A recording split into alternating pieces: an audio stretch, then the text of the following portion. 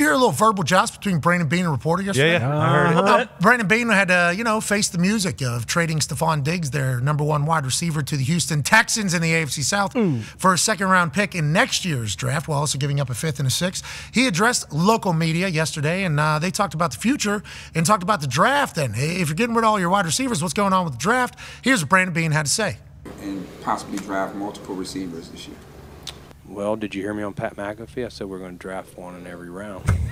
You didn't hear that? Pat. You don't like Pat? I like Pat, but he's a pretty good guy. I appreciate him saying you don't like.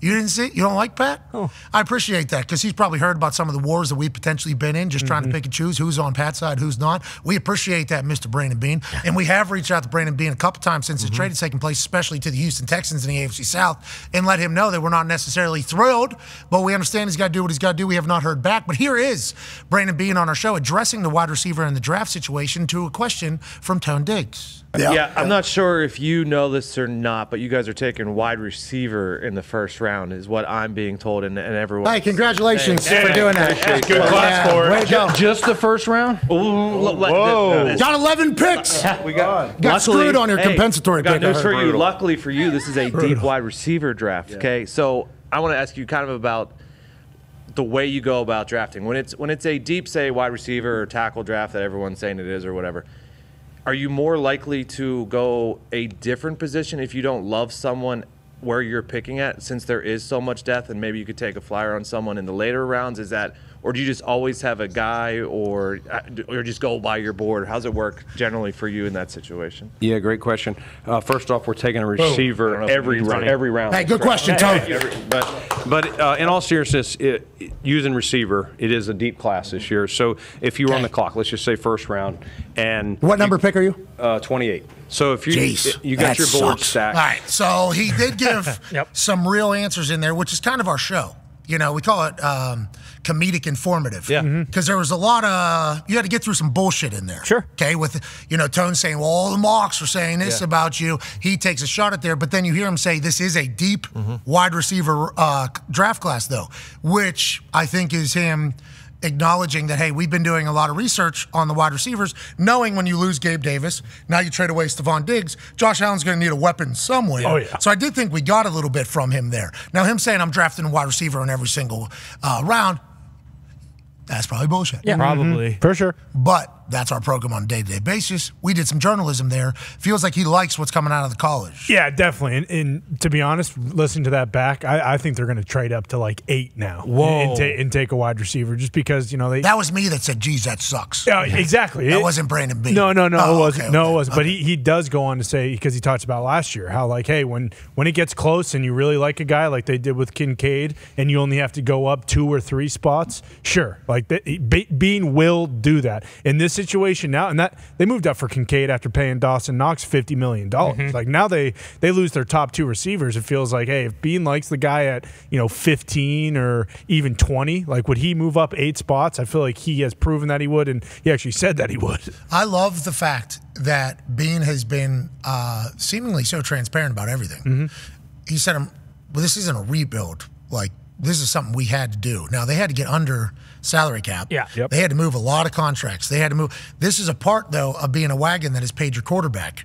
Like, things are going to have to happen around the quarterback that you're going to have to make. Decisions are going to have to be made that you're not necessarily going to love. Stefon Diggs is obviously a massive loss to that offense, especially if you look at the amount of yards. Now, Brandon Beane did point out, I don't know if Stefon, was he ever an All-Pro before? I don't think he was. Here's Brandon Beane talking about Stefon Diggs.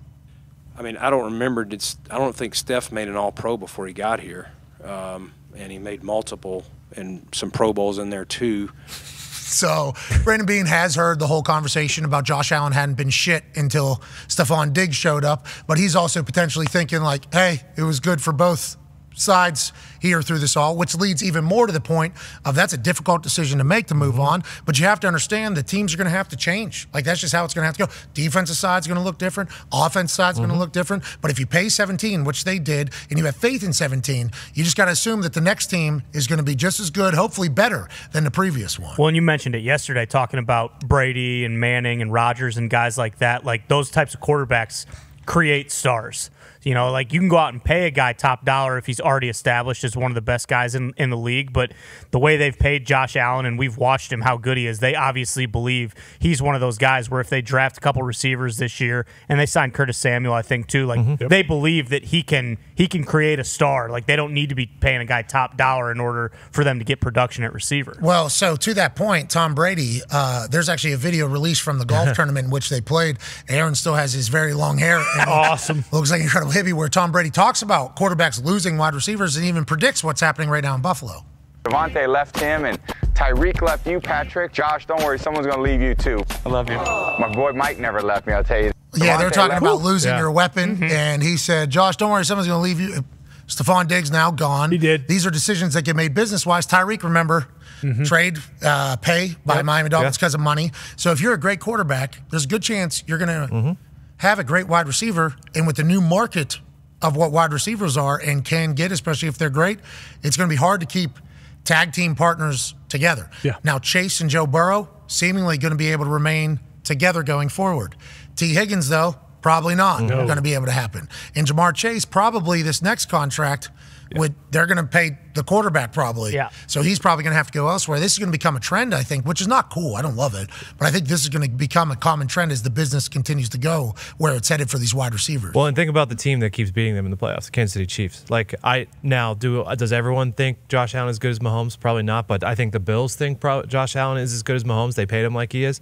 And they saw what Mahomes has done with these wide receivers since Tyreek has left, and they're probably thinking in their head, why can't we do the same with Josh? Is probably what they're thinking. Yeah, and Dalton Kincaid, maybe he gets going a little Exactly. Like he could be their guy, and they might start leaning on James Cook because they get Shakir was a dog. Shakir was They a ran dog it a too. ton after. Yeah, once they fired Dorsey, they started really running the ball, and that's kinda, let James Cook. And that's kind of what, not the Chiefs completely lean on Pacheco like that, but they they give Pacheco 20 carries pretty consistently. Like if they start doing that with James Cook, they might not need that top end guy.